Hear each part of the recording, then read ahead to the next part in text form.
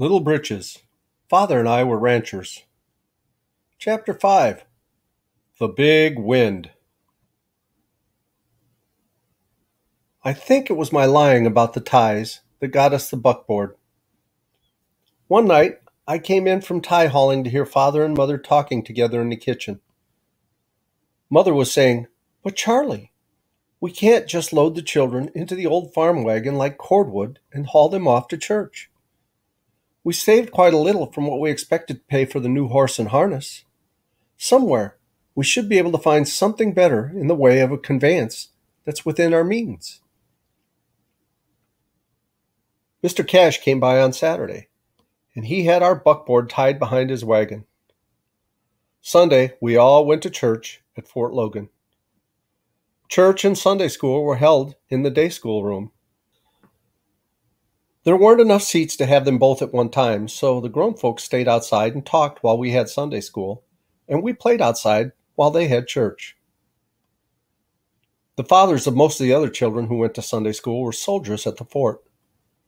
Some of the kids were kind of tough. I learned a couple of new words from them, and Philip learned a lot. He called Muriel a couple of them after we got home, and Mother cried so hard that Father sent us all into the bedroom. We could only hear a word or two she was saying between sobs. It was something about not being able to stand what the ranch was doing to her boys. From then on, Mother held Sunday services at home. Father had been hauling long poles to be cut into fence posts for about a week when the big wind came. It was blowing when we woke up, and the tumbleweeds were rolling across the prairie like big brown bowling balls pitched by some giant in the mountains. By school time, it was too strong for Grace and me to stand against it. By noon, it had racked our house until some of the windows had broken out, and the doors were jammed fast in their casing. The whole house was vibrating like a beaten drum, and every few minutes, a joint among the rafters would crack with a report as sharp as a rifle shot. Father's face was gray, and Mother's milk white. Neither of them spoke. Their mouths were clamped tight, and the muscles popped out and in on the sides of Father's jaws. I could see Muriel, Philip, and Hal crying, but against the roar of the wind, I couldn't hear them. Father went out and untied the horses. They drifted away to the east, the wind whipping their tails up under their bellies. Next, he brought poles and propped them against the lee side of the house. Mother huddled us into a corner of the bedroom away from the windows. She crouched over us like a hen brooding her chicks. There came a tearing screech from the roof as the wind ripped away a section of shingles, and sheets of plaster fell from the ceiling.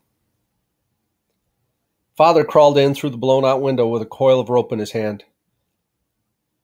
He took his Sunday suit from the corner and told Mother to put it on. Then he knotted the rope around our chests and shoulders until all but Hal were strung on it, the way Mother used to string popcorn balls for Christmas, about 5 feet apart. Philip was on one end and Muriel on the other. Mother had taken off her dress and put on Father's suit with the sleeves and legs rolled way up. Father tied Philip's end of the rope around her waist and Muriel's end around his own.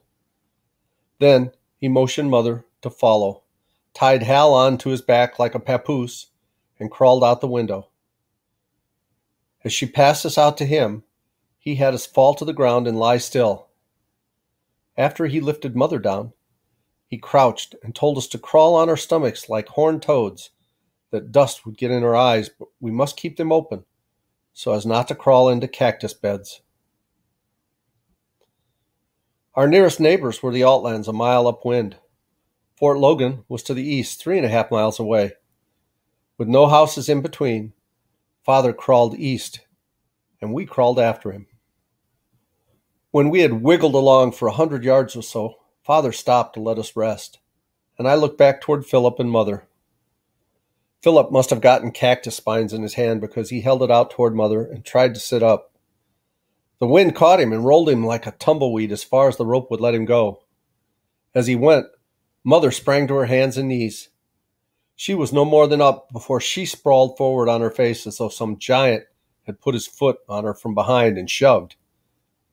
In that same backward glance, I saw the roof of our new barn fly away like a sheet of newspaper. We started on. The next time we stopped to rest, I looked back again. There was blood on Mother's face. Our barn was gone completely.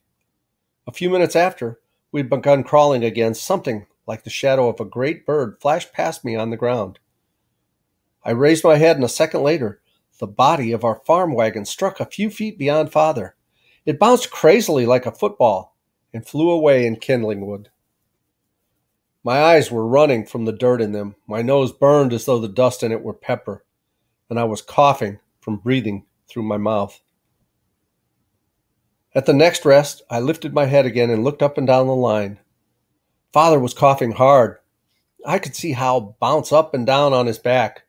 Philip was sobbing and gasping for breath against the pull of the wind, and Mother's face was black where dirt had mixed with blood. I had no idea where Father was taking us, but after a dozen or more steps, I knew we were going more north than east. We were not going to Fort Logan. We crawled across the wagon road and on and on. The wind ripped up curled, dried leaves of buffalo grass and raked them across our faces like jigsaw blades. At last, Father stopped and waved his lifted arm. Then he raised them both and made motions like a man pulling himself up a rope. We all understood and drew ourselves up to him. There was fresh blood at the corners of his mouth. We got our heads close to his, and he yelled, "We're almost there. We're going to be all right."